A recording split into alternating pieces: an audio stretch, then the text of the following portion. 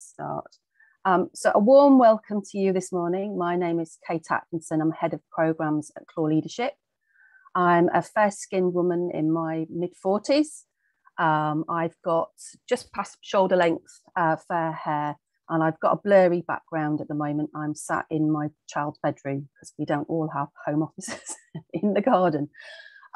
Really pleased to welcome you along to this Q&A session about our courses application this morning. For those of you who want to access captioning, we've got a link pasted in the chat to our captioner, Luke, who's providing captions via Skype this morning. Just wanted to provide an apology and an update regarding the British Sign Language interpretation. We had a last minute issue yesterday, so we are going to provide translation after this event of the recording. So if anybody is wanting to access that, it will be available on our website, on our YouTube channel. So as I say, my name is Kate Atkinson. I'm Head of Programmes at Clore Leadership. And I'm delighted today to introduce this Q&A session. The structure of the session today, I'm going to talk a little bit about Clore Leadership to start with. Then I'm going to introduce and give you a bit more information about our courses which are open for applications currently.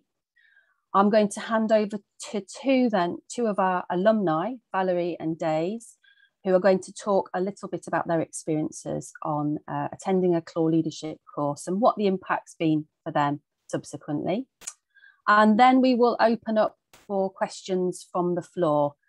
If I can ask you to put your questions in the chat, that will really help us, and then we can field them accordingly. I'm aware also that some folk have provided questions in advance of the session. So I'm going to do my absolute best to weave in the answers to those questions as we go. But just to say as well, and extend a welcome and an opportunity, if there are questions following on from this session that you felt haven't been answered or pop in your head tomorrow morning, you can always drop us an email or you can give us a call, and we're more than happy to have a side conversation with you, either by email or on the telephone, or whatever mode of access suits you. So first of all, just to introduce the courses and the applications and a bit about Clore Leadership. So for those of you who aren't aware of our work, we've been offering leadership development courses and programmes for over 15 years. We offer a range of different programmes. I would invite you to visit our website anyway to have a look at the range of different programming that is on offer through Clore Leadership. We're well known for our residential programmes, our courses and our fellowship, and it's specifically courses that I'm going to be talking about today. But we also offer a range of short form programming as well. So there are some targeted projects and programmes that we offer. There are online resources, and we also offer conferences and short form training as well. So there's a broad programme that we offer at Clore Leadership. But the key essence and the key focus of what we're about is about development of leadership in the cultural sector. And it's important to say that for Clore Leadership, we're really talking about change making. So we're not necessarily talking about people who are working in hierarchical structures. You may well be, but we're also talking about people who may be operating as sole traders, freelancers, as artists and individuals working in change and in leadership roles in the cultural sector. And in terms of the art forms and subsectors that we're supporting, it's really broad. So we have participants coming on our programmes from right across the spectrum of art forms, from the performing arts, visual art, from heritage, libraries. So it's a really broad participant base that we're working with. I'm really proud of that, and we really welcome the mixture of different perspectives from art forms that representation brings. So Nicole, I'm joined by my colleague Nicole in the Clore Leadership team, who's going to drive my slide deck today, and I will explain the slides as we go. So Nicole, would you be able to start the slide deck for me, please? Thank you. If you can just shunt us along the slide, that'd be brilliant. So, as I say, we're open for applications at the moment, and we have two courses which we're taking applications for at the moment. The first is our Emerging Leaders course, and that is a residential course that is going to be running in the spring of 2022. And I shall talk about both these courses in a moment. And the second course that we're open for at the moment is our Leadership Pulse course, which again is delivered mainly through a residential. It's delivered in a modular format. So that means there are 2 chunks to the residential. As part of that, we also offer individual coaching, which may be delivered face-to-face as part of the residential, or that might be delivered virtually online or by phone. And then we also offer as part of that course, small group conversations. And these are online sessions, facilitated sessions with a subgroup of your cohort to continue the conversations that happen as part of the course. So those are the 2 courses that we're open for at the moment. We're not open at the moment for our fellowship programme, but that will be coming later on at the back end of the autumn and early in the new year. Now the next slide, please. So firstly, to talk a little bit about emerging leaders. So this is our course, which is for leaders who are in the earlier stages of their career. So typically that is 2 to 5 years experience, and with some experience of initiating or managing projects and people. So this is really targeted at leaders who are dipping their toes, starting out in leadership or change making, and are really curious about developing themselves as leaders and getting more experience and more skills and more knowledge to better equip them as they go forward into their leadership journey. As I've said, we're recruiting at the moment for our spring 2022, and the dates for that course, for the Emerging Leaders course, are the 14th to the 18th of March 2022. And that course will be running at Ashhorn Hill, which is a hotel venue near Leamington Spa.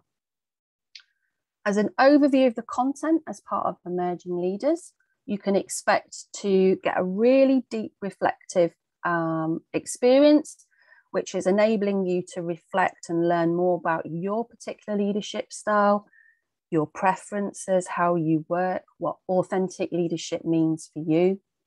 You can also expect learning around the business of leadership. So some of the key skills, tools and understanding that is necessary to navigate as a cultural sector leader. And then there's also content which is really focused and targeted around your learning and understanding about leading others. And as I've said before, we're not necessarily talking about leadership in a teams or an organizational hierarchical sense. We're also talking about how you're leading in your sphere of practice or your network if you're working as an individual artist or freelance. So that's an overview of the content. Next slide, please, Nicole. And then the second course that we're open for recruitment for at the moment is Leadership Pulse. And this is what previously was known as our intensive course. So that is for leaders with a minimum of 5 years. So when you're considering which course to apply to, please do think about where you are at in your leadership journey. If you're just dipping a toe and starting out, then it will be Emerging Leaders that would be the most applicable course for you. Leadership Pulse is really for leaders who've got a minimum of 5 years and are wanting to go even deeper into their learning and reflection about themselves as leaders and what that means to go to the next stage. Our spring 2022 course dates for Leadership Pulse are Module 1 is the 21st to the 25th of March 2022, and Module 2 is the 25th to the 29th of April 2022. And again, this course, Leadership Pulse, is taking place at Ashhorn Hill, which is a hotel venue near Leamington Spa. In terms of the content for Leadership Pulse, again, we're really looking at different aspects of cultural leadership, different skills, different attributes of leaders, your own personal understanding of what your leadership means for you and how you apply that going forward in your next steps. So there is content that focuses about you learning and reflecting on your own leadership style. So thinking about your profile as a leader, how you orientate your leadership in relation to other people, and what that means for you as an authentic leader. There is content which again focuses on leadership in relation to others. So as I've said previously, we're not necessarily talking about leaders working within an organization. It might be how your leadership relates to others in your sphere of practice if you're a freelance or individual artist. There's also content looking at how you kind of manage resources necessary to yourself, your business or your organization. We look at leadership for change, so what your role is as a leader who's looking to affect change in what area of practice you're working within. And then, as I touched upon earlier, there's also supporting extended learning to engage with your cohort, but also to apply your learning when you go back into your context. So as part of Leadership Pulse, we offer online or face-to-face during the residential individual coaching. And then we offer an online small group conversation, which is about continuing the learning that you've engaged with during your residential course with your cohort in a small subgroup. Nicole. Thank you. In terms of the course finances, we offer a range of different fee bands for each of the residential courses, which are based upon your organisation, or if you're a freelance practitioner, the size of your operation, if you like. So for emerging leaders, for the spring courses, our Band A, which is for 1 to 50 employees, the course fee is £600 plus VAT. Band B for 50 plus employees is £800 plus VAT. For Leadership Pulse, Band A, 1 to 15 employees is £1,000 plus VAT. Band B, 16 to 50 employees is £1,500 plus VAT. Band C, 51 to 199 employees is £1,800 plus VAT. And Band D, which is 200 plus employees, is £2,200 plus VAT. Unsubsidised course rate, so that is for applicants who are applying from an area of work which does not sit within the Arts Council England footprint, is £4,700 for Pulse and £2,300 for emerging leaders. And we do prioritise those who sit within a subsidised area of practice. We do also offer a number of bursaries for applicants, recognising the financial challenges to those working in the cultural sector. The bursaries are supported by a range of different funders. I'll talk about those in a moment, but there are usually very few applicants on each course who are paying our full fee band.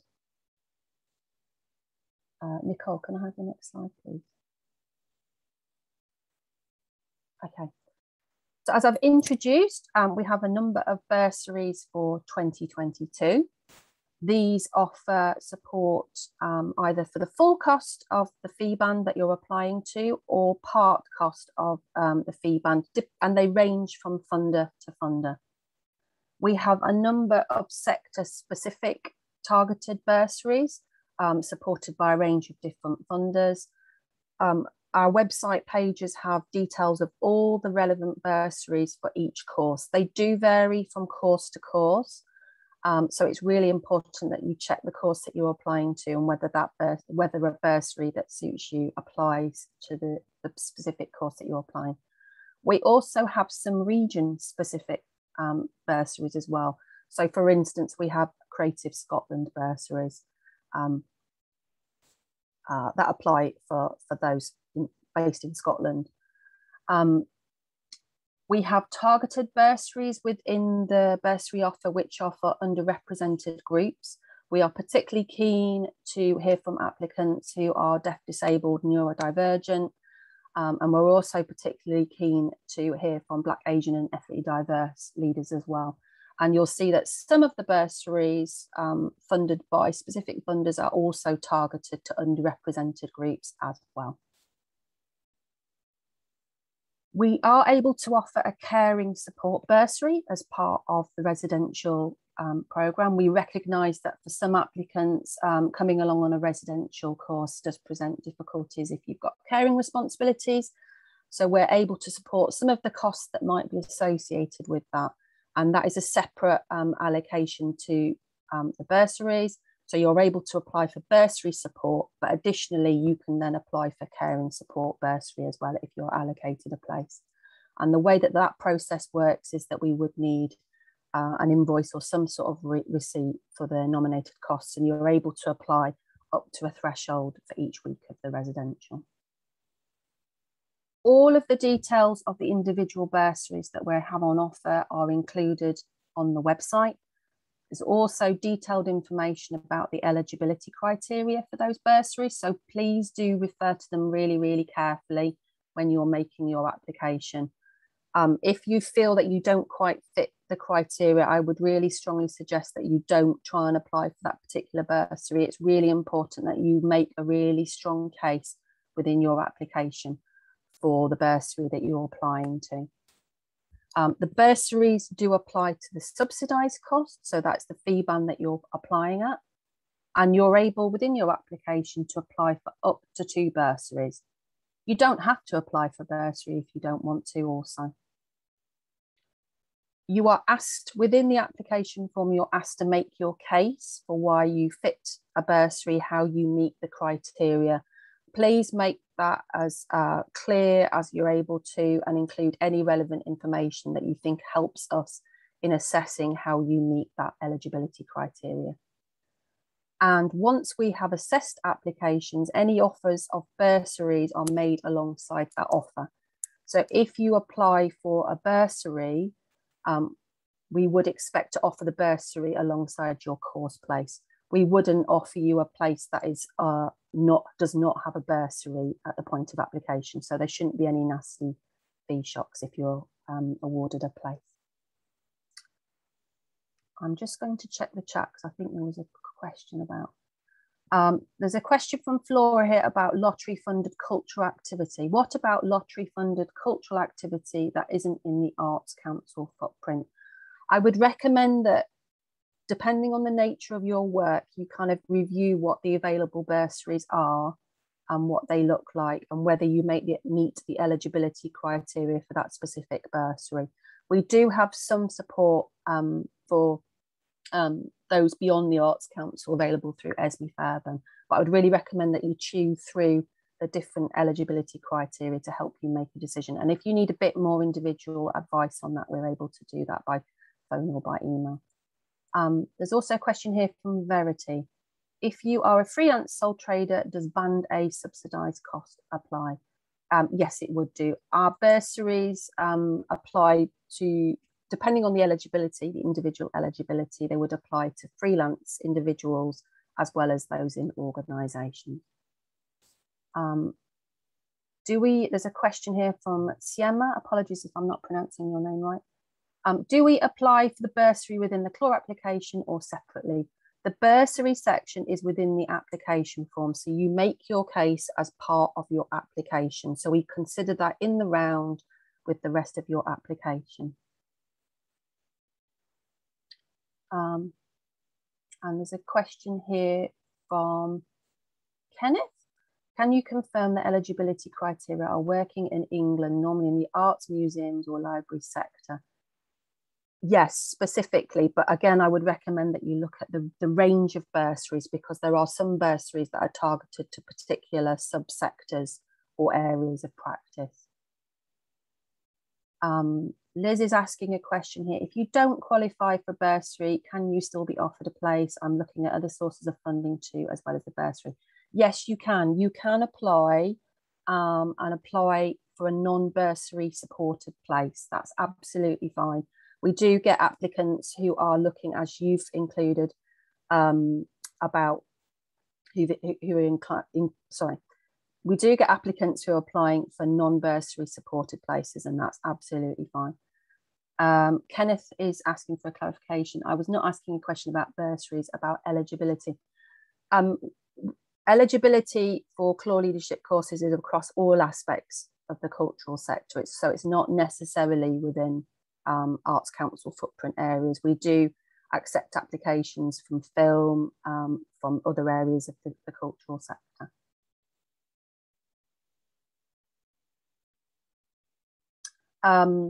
Ruth is asking a question about whether eligibility is based on where you live or you work. You can make a case for primarily I would say it's where you're working. So basically you need to be applying for your own particular work context. So if you're working in Wales, then you would meet the needs of the Arts Council Wales bursary. Okay, I will happy to take more questions as we go, but I'll move us along to the next slide, please, Nicole, if that's okay. Okay, so we have, I'm just going to take one more question actually from Andrew. He's just posted a question about the Arts and Humanities Research Council bursary. New for this year, we have got 2 sets of bursaries, both on emerging leaders and for leadership pulse from the Arts and Humanities Research Council, and they are targeted at academics. Essentially, the criteria for each of those bursaries is dependent on the course that you're applying to. So you need to make a value judgment about where your level of experience fits in terms of that particular course.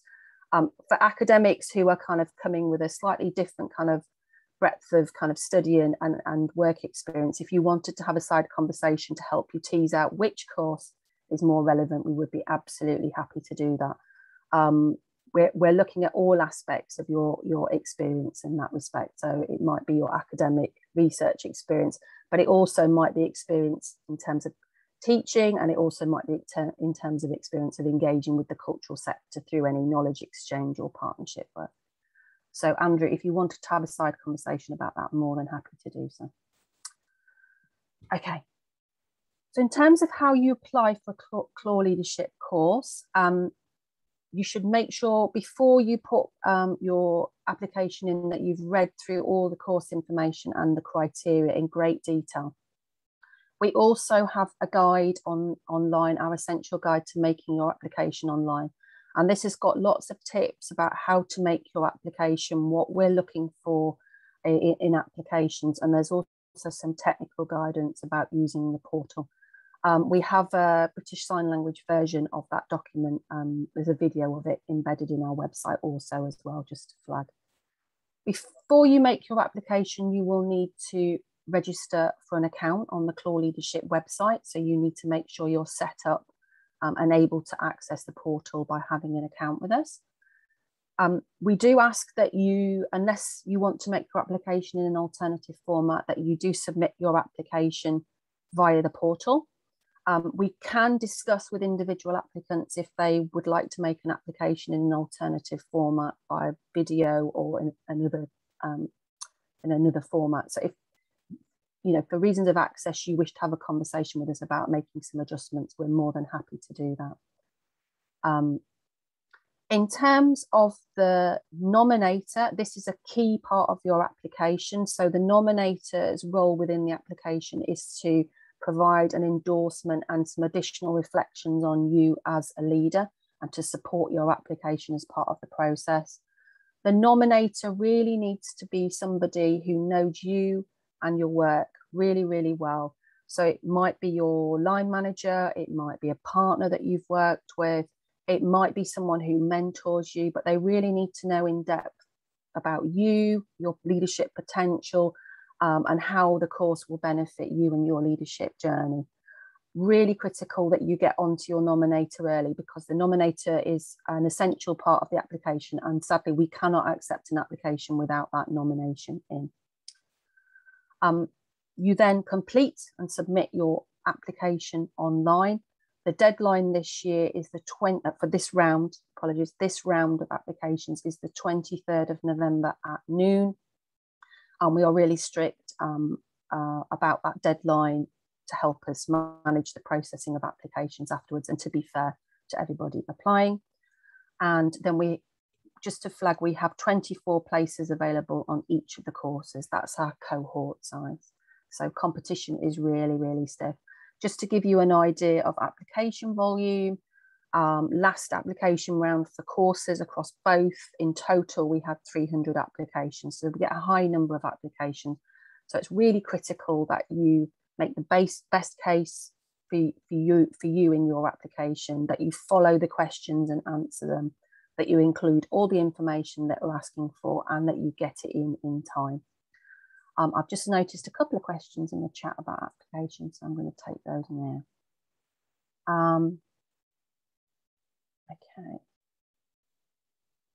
question from Siema.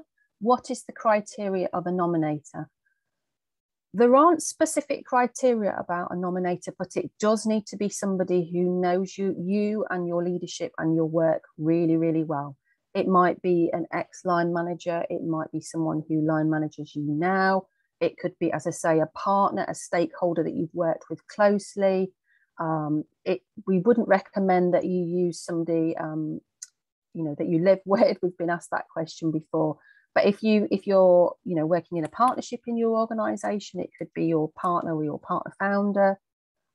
So think about somebody who knows your work really inside out, knows you inside out, and what your leadership potential is.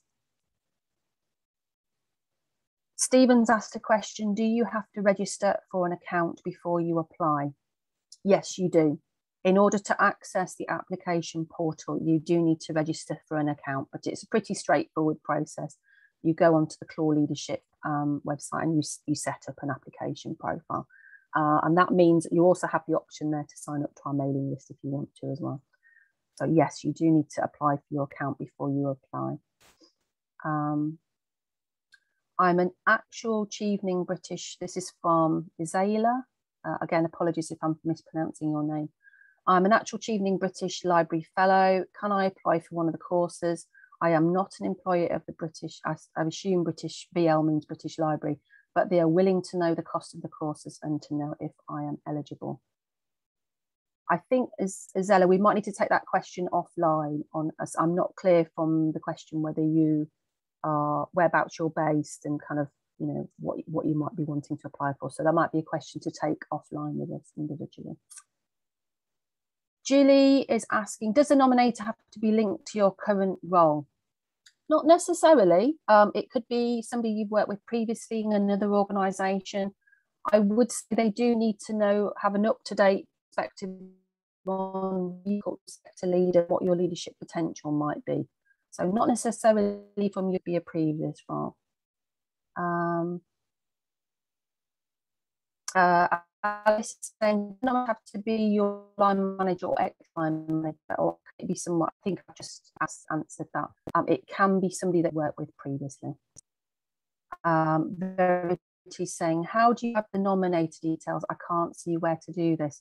You should, as you walk through the application form, the nominator section is the first section that you encounter, because we know that folks need to get onto this earlier. So Verity, if you're having any technical issues with the application form, please do let us know in a side conversation. We can kind of help you walk through that.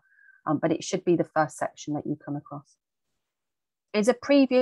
Laura's asking, is a previous Clore Leadership participant a good nominator? Yes, can be. It doesn't necessarily have to be someone who's been on a Clore course previously. But it certainly means that they have an understanding of kind of what the course entails and what that course could potentially bring to you. So yes. Lydia's asking, how do you give equal consideration to freelancers, given that their counterparts in organisations are likely to have much more support in developing an application from experienced senior colleagues? Lydia, what I would say is that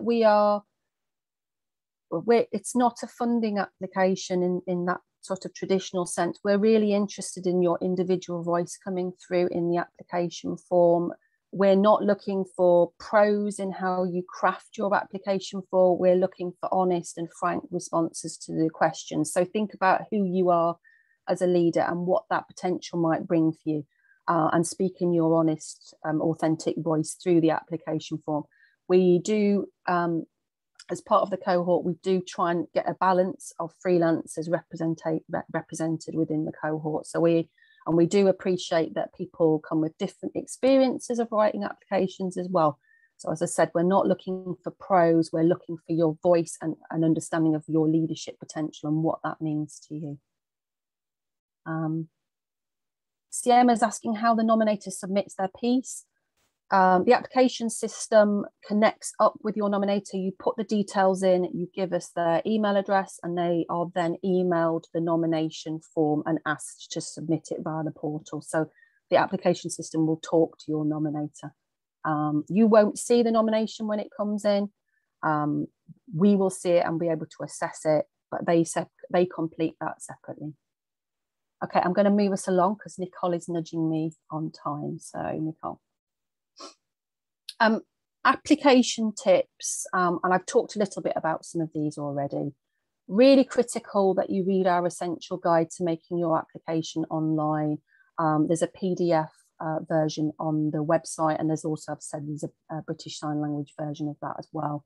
That gives you more information, detail about what we're looking for in the answers. It lists the questions that we're asking and gives you some insight into what we're trying to elicit from you from your application.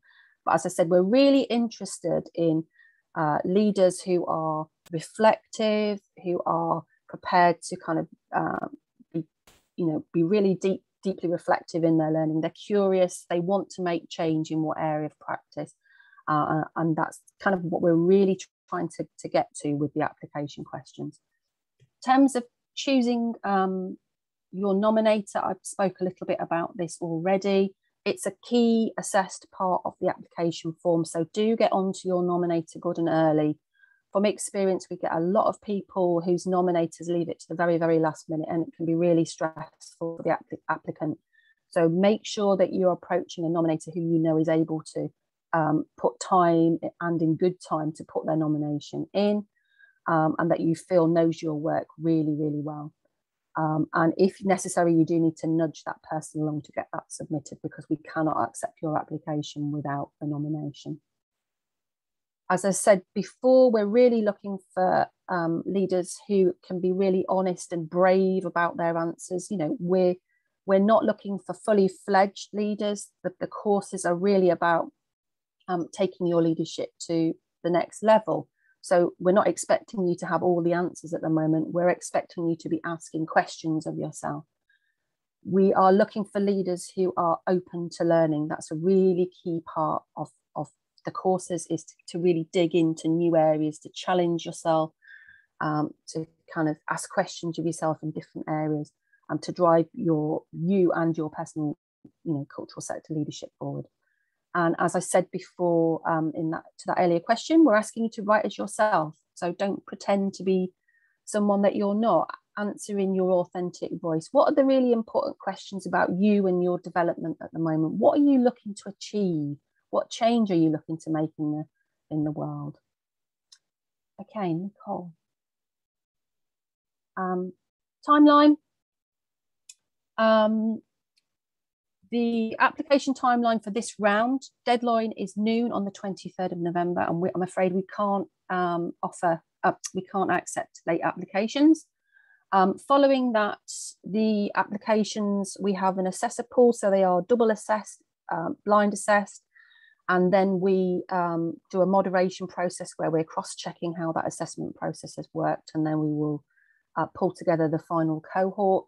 Outcomes, we are aiming to get decisions back to applicants the week commencing the 20th of December, so you will know the outcome of your application before Christmas. There are 24 places we're able to allocate to each course. We can provide support for applicants who feel like they need a little bit of additional support to complete the application form, and we can accept applications in alternative formats if that meets your needs. Have a conversation with us about what your needs are and how we can make adjustments to support them. But we can accept, where necessary, applications in different formats. Regrettably, we aren't able to provide individual feedback. And I know that this is a source of great frustration for every application round. To explain, we're a very, very small team. There are 4 of us in the programmes team. So we're teeny tiny. And in terms of the volume applications, as I said last time, course round, we had 300 applications. So with regret, we're not able to offer individual advice. I'd say some of the key areas where we noticed that applications could be improved are around being open and reflective. I've talked a little bit about this on the previous slide, but being open and reflective, to really speaking within your application in an authentic voice, to really articulate what you feel your potential is. So be brave and honest about where you think you've got gaps or learning, or where you want to kind of develop yourself. And also be brave and honest about what the changes that you'd like to see. And just a quick note in terms of application timeline, the fellowship applications are not open at the moment. So our Clore team, which is our next fellowship cohort, who will start in 2022, will be opening back end of this year or early January 2022. I'm just going to see if there's any questions. Stephen's asking question, what if you did leadership before but had a bit of a negative experience, so maybe a bit anxious of going back into it? I'm not sure. Stephen, maybe you could just clarify what you just clarify a little bit more in the chat, and that will help me steer an answer towards you. Yeah, if you just clarify, and then I'll see whether I can answer that one. Kate's asking, after the spring dates, do you know when the next round of courses will be scheduled for next year? At the moment, no. We have, obviously, we're navigating the world of COVID, as is everybody. So we're kind of watching and waiting, and we will need to schedule in response to that. And obviously the rest of the programme, as well as we're able to land some previous programming, which we weren't able to deliver through the pandemic. So at the moment, I can't say. Catherine's asking, would you mind just saying something about the fellowship so we understand the difference? I think I would steer you towards having a look at our website to find out more in detail about the fellowship. But essentially, the fellowship is a more elongated, intensive program that we offer, and it's really offers highly specialised, individually tailored support. So there's lots of key components, but they're really individually tailored. It doesn't just include the residentials. There's lots of really bespoke supports. I would signpost you to the website for more information about the fellowship. Julie's asking, is it up to us to justify the area that we work in is a suitable area? I'm a bit uncertain if I qualify. Julie, it might be worth having a side conversation if you're a little unclear about whether you qualify or not. I think that would be my suggestion. And then we can give you some steer as to what you might want to include within the application. Stephen's saying, I did a leadership role before, but it didn't go well. I think what I meant was if you do the course and then don't realise it's for you. Well, that's kind of up to you. If you were coming on the course, you do the course and then you go away and work back in a leadership context and don't think that leadership is for you, that's absolutely your call. We will work with you within a residential to explore what your leadership potential is and to really tease out some of what you as a, who you are as a leader, what that means authentically for you. If in a future employment context, you change direction, change career, that's entirely up to you. Yeah. Okay, I'm going to jump now. We'll take some more questions from the chat in a wee while, but what I'm really keen to hear from our course alumni. So I'm going to hand over firstly, if I'm able to, Nicole, could you stop sharing? Thank you. So I'm going to hand over to Days Hale. And Days is someone who's been previously on an emerging leaders course with us. So Days, would you like to just share a little bit about your experience and maybe share a little bit about what the impact of the course has had for you?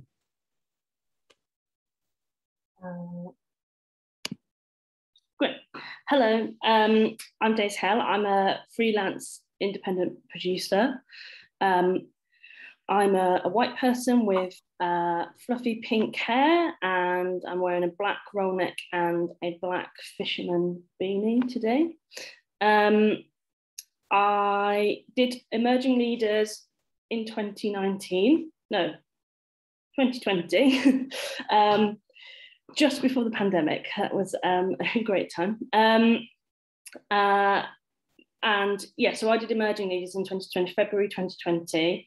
I found the residential element of the course really, really helpful. It allows you to focus and also allows you to sort of switch off completely from outside noise, especially me as a freelancer, that's sometimes quite difficult. So being able to like go to a whole separate place, and you're very well looked after as well, which is very nice. It was really excellent for me to spend time with people from the culture sector who maybe don't have a crossover with my particular like field, who are also experiencing different sort of problems and paths and ambitions, and that operate in a completely different structure to me. I found the like peer element of that really wonderful. And we're still in a like active WhatsApp chat today. Like we meet up regularly. We all live across the country, but we all like try and see each other as much as possible.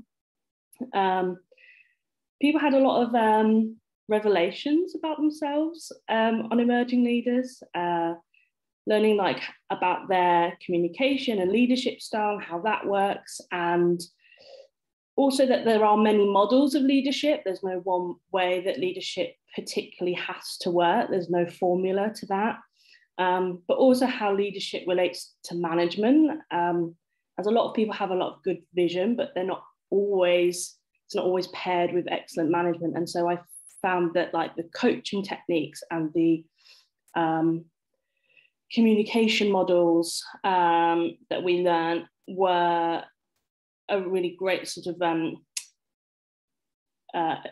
foundation for how to pair those together. As I said, a lot of people had like big revelations about themselves, but also about like their colleagues that weren't in the room. Some people decided that they need an entire career change, or sort of realize that there was things that they needed to negotiate in their workplace in order to develop themselves. I personally found we had a session with someone called Miles Harrison, who gave a session on business models, and I personally found that extremely helpful, especially thinking about like where I am now in building my own business. And I've continued to reapply that into my everyday sort of work, but also like facilitation with other people. I think my experience of emerging leaders has made me very aware of how to be it gave me the tools to figure out how I wanted to lead and how I wanted to lead in an ethical way. But also I feel a lot more prepared for entering negotiation, or like as a freelancer who often enters like a lot of different situations. I feel a lot more prepared for like, oh, okay, well, I need to adapt my leadership style for this scenario versus another scenario, but also I can identify the leadership style that's in place if I'm going into somewhere where, you know, I'm not the leader in the room necessarily, or I'm working with another organization, say. I feel a lot more prepared for just being able to like negotiate that without there being like frustrations or disagreements, or where there are disagreements, being able to navigate that in a like healthy way. So I think, yeah, that was my experience of emerging leaders. And yeah, I came away from it feeling really like full, and like, you know, not all of it was stuff that I like could get my head around at that time, but like being given the space to like process and be with other people, and the peer element of it is extremely valuable. Thanks very much, Days. And bringing in Valerie Sinwa. Valerie, would you share a little bit about your experience as well, please? You were on Leadership Pulse. Sure, thank you. So I'm Valerie Sinwa, and I'm the CEO of Tomato Theatre Company. And I did the Leadership Pulse course in 2019. That was basically the first year that they set the Pulse programme up. Prior to that, there was just the intensive, and I'd always been attracted to wanting to do the intensive course, but just didn't feel I could spare 2 full weeks away from kind of life and childcare and running a small company and so on. So when the Pulse came along, I kind of jumped at it and thought this is probably the time for me to do this. I basically applied because I felt that even though I'd been in a kind of leadership role for a number of years, I struggled a little bit with what that really meant and what wanted to kind of unpick that a little bit. And also, I think for a lot of people in the sector, we kind of learn our skills, our leadership skills, kind of on the job and as we go along. There's no kind of formal training or formalized kind of routes through to understand all the different sides of leadership. So I was really keen to kind of you know, just understand the full breadth of what, you know, the different areas we need to work in, and get a real sort of sense of how to do, what are the kind of different ways of doing different things, and learn from others in doing that. And I was really keen to kind of widen my networks. I was really keen, I think what was really appealing about Clore is that it spans across different art forms and disciplines. So on the course that I did, the cohort was made up of people from the heritage sectors, visual arts, other parts of performing arts, libraries and so on. And I think that's a really good mix of people to kind of learn from and kind of engage with, and learn how people do things kind of differently, really. So like Dave said, yeah, I found the residential part a really good way to be able to get away from the day job and kind of just really immerse yourself in what you're doing. It was challenging though, because yeah, I think we're all very, very busy people, and even just sparing sort of 3 or 4 days away from the day job is quite challenging. And the course itself is very, very intensive. So you do have to kind of really, really engage with it, and do lots of homework in between, and come fully prepared to kind of just, you know, immerse yourself and engage and give as much as you can. I think you get out more if you can put more in. And it's very, very comprehensive. So you do really go deep into lots of different areas, which can be a little bit sort of mind exploding at times. You feel a little bit like you're completely drained at the end of each day. But yeah, it's a really kind of immersive, intensive experience. In terms of the impact going forward from there, I mean, I think, as Dave was saying, one of the really valuable things about it is about the fact that everyone there is really generous with their experience and their expertise, and there's a real sort of sense of collegiateness about it, that you kind of, people put in their, you know, they're quite open and vulnerable, and open to kind of saying where they are in their lives and in their careers. And I think from that you learn a lot from each other. And like Dave's, I now have a really strong kind of network of connections and allies that I can go to, and I think we're all still in touch, and we all kind of support each other. We haven't met up as much as we'd like to in the pandemic world, but we have kind of connected through WhatsApp, and we have a group, and we talk and continue to share experiences and so on. And I think the whole focus of Clore on having a prescribed sense of what the term leader means is really, really important. Like I said previously, I've struggled with that as a term, and I think it allowed me to kind of have a real sense of who I am as a leader, who I want to be as a leader, rather than having a notion in my head of what a leader should be. I think about what I can do in my own way and in my own style. So that's what I've taken away. Thanks so much, both to Valerie and to Dace, for sharing their experiences. I think it really helps sort of bring to life what the experience of coming on a course brings, both for you as you attend a course, but also the impact longer term. Because I think as someone who went on a Clore course over 10 years ago now, I think it's safe to say the learning sort of percolates and bubbles, and there'll be different bits that pop up at different times in your career, but it really does sit with you and kind of shapes where you go. So thank you both very, very much for sharing your experiences. We have 10 minutes more left to this session, so I am happy to take more questions from the chat. And also there's a couple of questions that I know we haven't yet covered off from those who submitted them in advance. So does anybody have any other further questions at this stage in the chat, and we'll take those.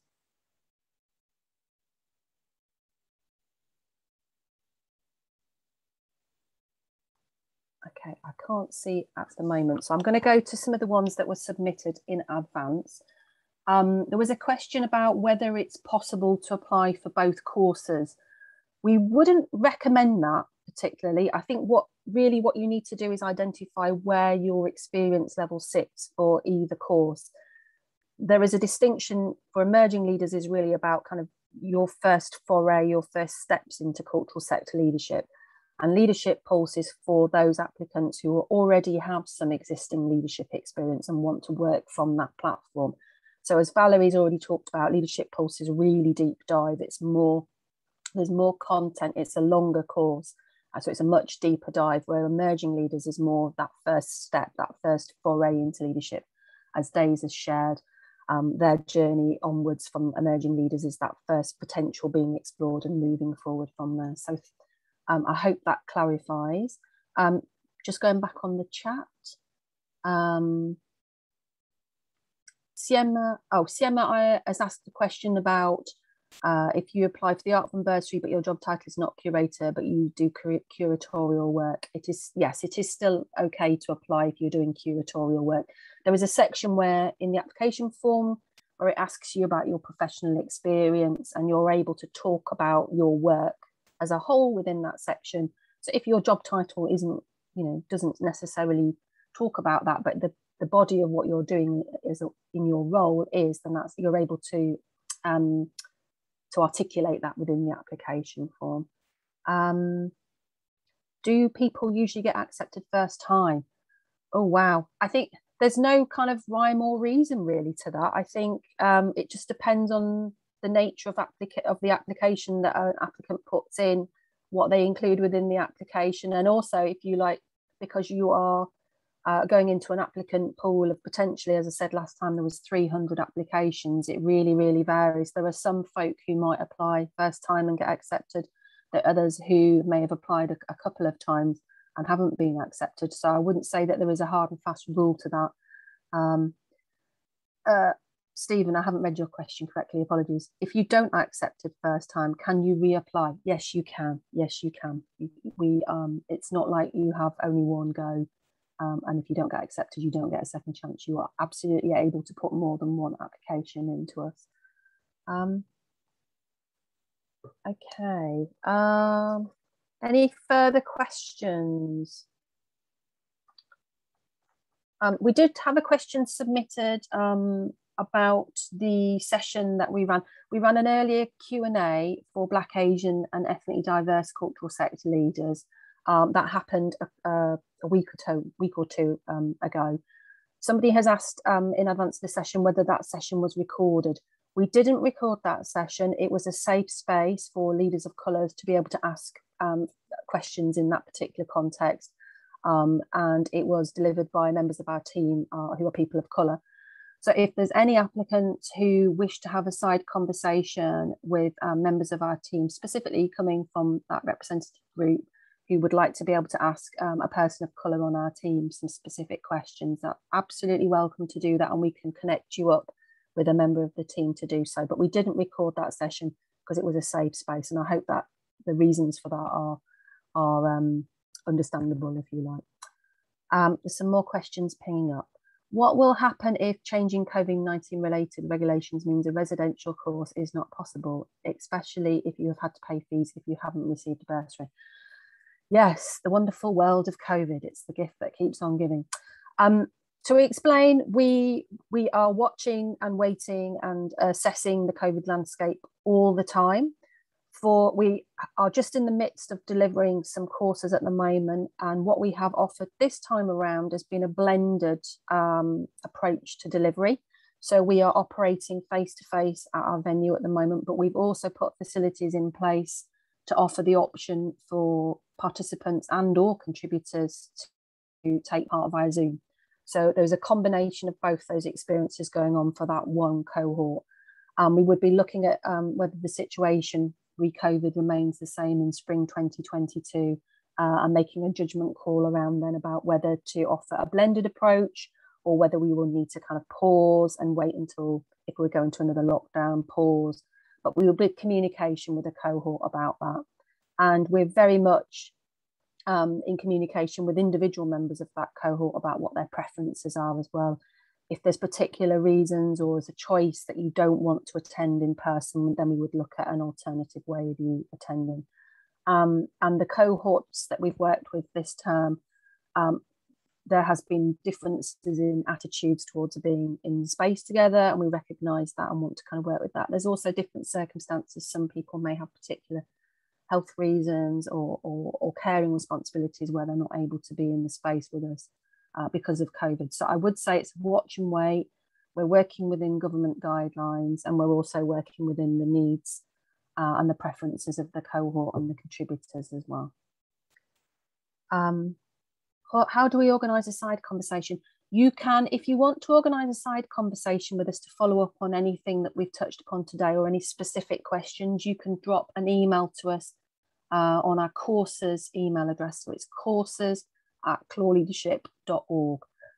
Member of the team will pick that up, and we can either field it to an individual colleague if it needs addressing individually with somebody in specific, or we will pick it up and come back to you. So you're able to contact us by email. If you're applying, seeking a bursary but don't get it, can you still be offered a place? We would consider your application in the round. So if you are applying for a specific bursary, you have the option to apply for 2. So if you're offered a place, we would try and offer you one of the options that you've applied for. I kind of sort of said before, we wouldn't, you wouldn't have any nasty surprises in terms of the fee. We would try and allocate you the bursary that you've applied to as part of your place. What tips do you have for us to convince our employer to let us take time away from work for the residential? Sienna's asked that one. That's a $1 million question, I think. I think the case that you're making is really about explaining the potential for you as a leader and how that impact will work within a work context. We do appreciate it's really tough for a lot of organisations at the moment. Capacity is stretched, resources are stretched. So, you know, we understand, and to a certain extent, we're in the same boat. We're a small team as well. Things are really, really stretched for cultural sector workers at the moment, and we do appreciate that. I think it's really about explaining what the impact and what the changes that happens for individuals who come on the course, and therefore what the impact will be for your employer. I think that would be what would be my main tips in terms of convincing an employer.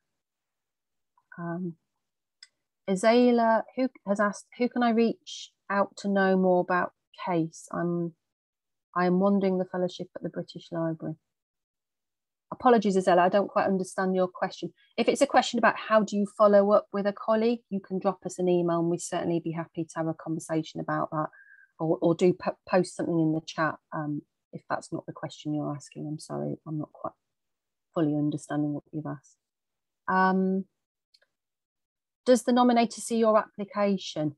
No, the nominator, the way that the process works is that the nominator is completed as a side part of your application. You won't see the nomination and they won't see your application. Obviously, they do need to know about you as a leader to be able to provide a nomination, but the two don't see each other.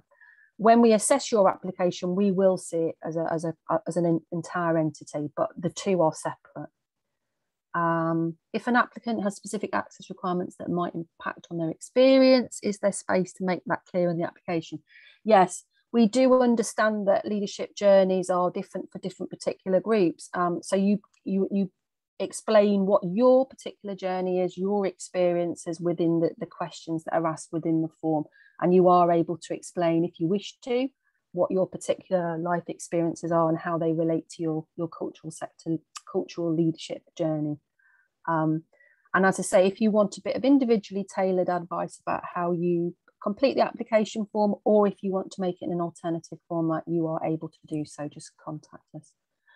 We have 1 minute left, so I am just going to take one more and then we will need to wrap up this session. So Anita has asked, I understand the course covers some business finance learning. Can you speak more about that?